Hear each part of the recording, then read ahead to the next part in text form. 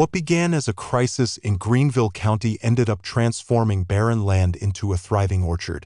In the late autumn harvest season, farmers faced an overwhelming problem: too many apples.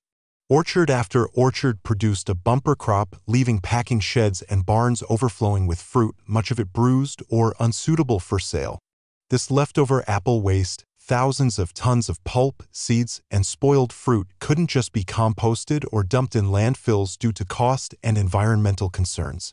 Enter Dr. Caleb Turner, an environmental scientist from Riverwood University.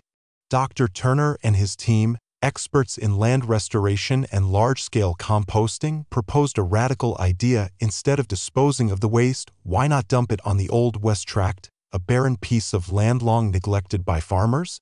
The land had poor soil and was considered worthless, so the idea of using it for waste seemed like a last resort. With little to lose, local farmers, led by experienced orchardist Claire Reynolds, agreed to try it. Over the course of several months, trucks and tractors hauled 25,000 tons of apple waste to the field. At first, it seemed chaotic. The air was thick with the smell of fermenting apples, and locals jokingly called it Fruit Mountain.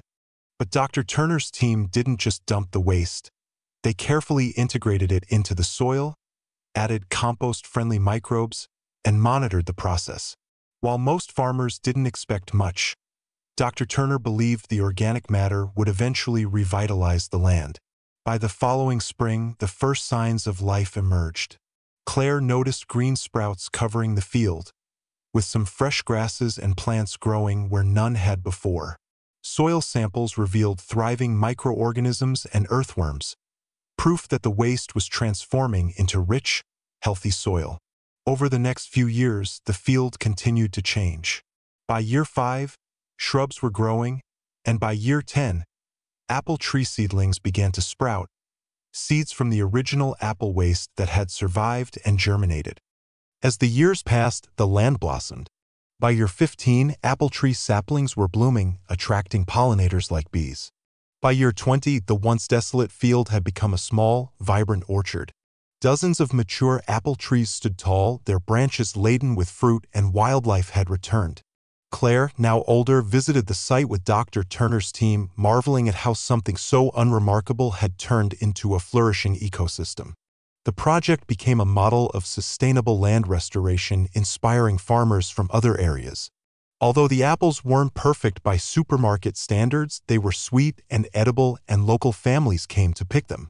Environmental journals praised the project, highlighting how a simple act of waste disposal had led to a miraculous transformation. Dr. Turner reflected on the journey from the initial crisis to a success story in land reclamation. Claire, standing under a blooming apple tree, remembered the skepticism and the overwhelming waste of those early days. Picking a small apple from the tree, she smiled, tasting a modest but sweet fruit.